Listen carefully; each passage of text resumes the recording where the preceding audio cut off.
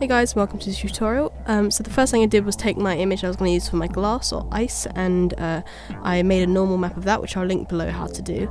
The normal map allows you to use a displacement map and displace an image to a certain shape or the original design.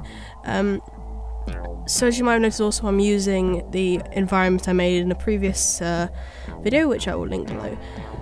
So next I used the displacement map. Obviously I set it to my normal image, not the original image, the normal map, and made a layer just to show how I was going to diffuse the background.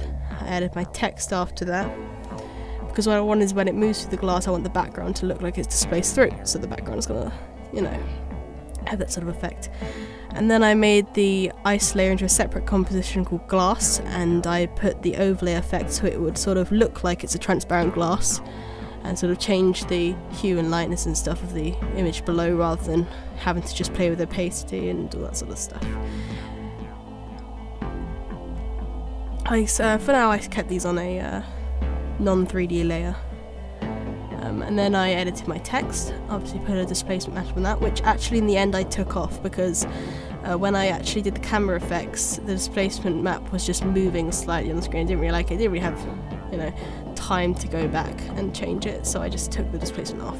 But you can, depending on how your camera works or your understanding of displacement maps, you can obviously change that later if you want. And then I made that composition a 3D layer and did some simple camera keyframes, just so it looked like the camera was moving backwards, because I wanted it to look like it was going through a window or some kind of icy layer before it displays the words.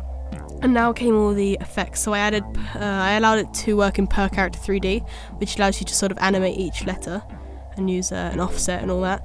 So the first thing I did was the position of the letters, which I think I might have taken off in the end as well, because I didn't really like the way it looked. But this is just, as you can see on the screen, just works as an example of how you could use it. So I wanted the words to look like they were kind of forming on the ice as it moves back, or the glass, whatever image you want. Obviously you can use whatever image you like, as long as you have a normal map of it. You can displace any image you want. I just happened to find this one online and have it in my texture folder, which I thought was, the decent effect. And then I added a blur, so that it would, blur onto the screen. I also added a transparency, so that as it would sort of come onto the screen, it would reveal the letters as well.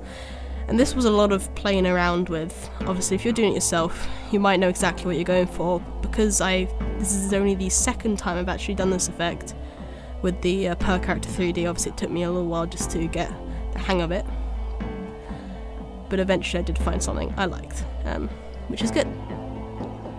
So it's always good when you have that moment and it all seems to click together. But obviously I did spend a long time working on it, so that is a large proportion of this video. So then I added a blue layer behind the ice, because I thought that the ice didn't really look as bright as I wanted it to, and I animated with keyframes the transparency of that, so that as it moved away it would look like the ice is kind of forming over, sort of freezing over, and it would reveal the letters a bit more, because also my letters are quite dark and they sort of clash with the background a little bit. And I started off with a rainfall layer using CC Rainfall, but I didn't quite like it. I added the snow. I thought it would look a bit better with it, which, as you can see now, I was just getting that to how I wanted. So I wanted the snow obviously to be falling downwards, so I had it on highish speed, low wind, and then I placed that layer in front of the layer with the words and the glass, and I also animated the transparency, as you'll see, the opacity, so that it would reveal as it moves through the ice, because obviously I didn't want it to look like it was snowing inside the corridor.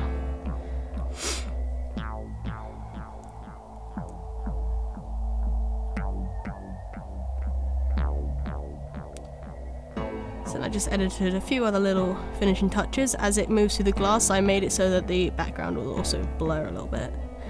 So then I took my ground layer and made it white, just using the hue, master lightness, and I wanted this just so that it would look like as it moves towards the window there was some light coming through the window. So I copied that onto the walls, and for some reason I didn't place it right. It did disappear, but it didn't really make much difference to it overall. And then I decided to make that into a blue colour, because obviously the ice is a bluish colour and I thought it would make a bit more sense. And I did only want this effect to be subtle, that's why it's quite transparent on the screen.